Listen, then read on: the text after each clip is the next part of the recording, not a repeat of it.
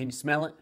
Can you smell the ground contact? Hello, everybody. There's a stack guy, 24 and 16. How are we doing today? The little brother to the Nova lineup, all right? Or little sister, all right? The Dynablast 3 in for a full review, all right? 24-16, and it's just nice, all right? There's the weight on your screen, all right? Not the lightest shoe on the market, but hey, for a daily trainer, it's holding its own, okay? Upper standard engineered mesh. Engineered knit, I should say. Nothing to write home about. Decent heel collar as far as, it's comfy. It's not, not crazy, not plush, but it is comfy there. And it is not a gusseted or semi-gusseted tongue. Very thin tongue. Keep that in mind, which is one of the reasons the lockdown isn't a little bit higher. And standard for the upper, all right? This is a shoe from maybe 5 or 6 years ago with respect to that upper. But guess what? For the price point, it's doing its job. Flight Foam Blast, the good old stuff.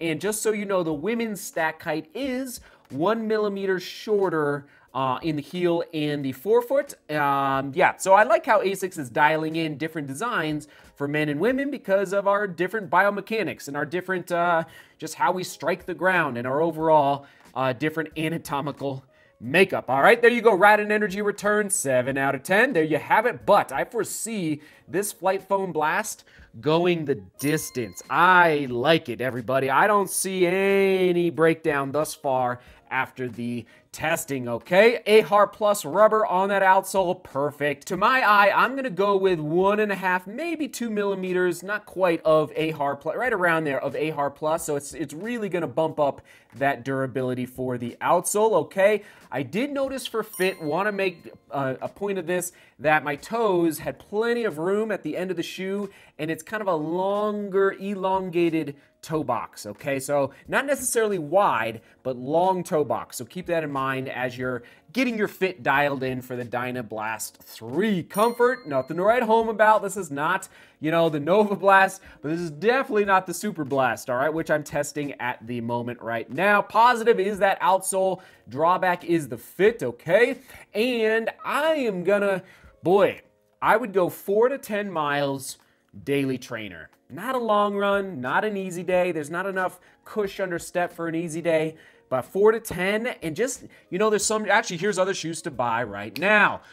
Not quite, but reminiscent of the SL 20.3 or really the SL 20.2, frankly. SL 20.3 is a little bit more stack under step, but it's just kind of that knock out those miles when you don't want to take out a special shoe and you don't want, you might want to save your Speed 3s or save your Triumph 20s for special days and just go knock out those daily miles in the Dynablast. That's where the shoe is falling in the running shoe rotation for me.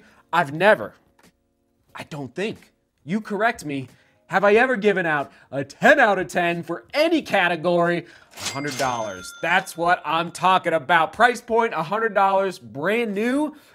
I am putting it in the daily train. So for me, 120 is like the sweet spot. If we can keep daily trainer running shoes in that 120 range, that makes me very happy. $100, brand new. That is beautiful. Thank you, ASICS. Keeping inflation in mind for everybody around the world. Holy God, I'm amazed. So I went 10 out of 10. I almost went 9, but I was like, no.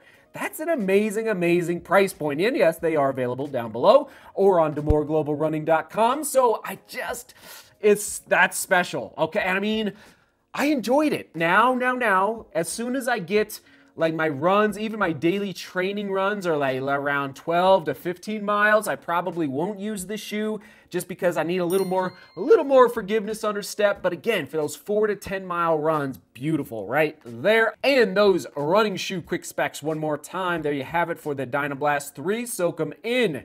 And we squeezed into the 7s for the full review score. There it is, 7.1. Nice work there, ASICS. I know it's like, listen, for $100, the value there is just special, okay? And the other thing, okay, I think I put the Skechers Go Run Ride 10, which is fine, but with respect to durability, and I mean, ASICS is going to blow Skechers out of the water almost every time with respect to durability. So again, ASICS, awesome work there. Cameron, you get the comment of the day. You made me laugh on this one. One of these days, something is going to make Seth do backflips. The price point of the Dynablast 3, if I could get it going, Cameron, I would. I don't know what it'll be. Maybe the Mach 5, maybe the Nova Blast 3. We shall see. Cameron, you made me laugh. All right, question of the day, best value running shoe of 2022.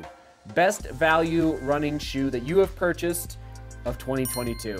Sound good? There you go, best value. Whew, I don't know, maybe the Dynablast 3, everybody. All right, we'll go ASICS running shoe playlist, ASICS running shoe playlist. Right there, right there, right there. All right, seek beauty, work hard, and love each other. See you tomorrow.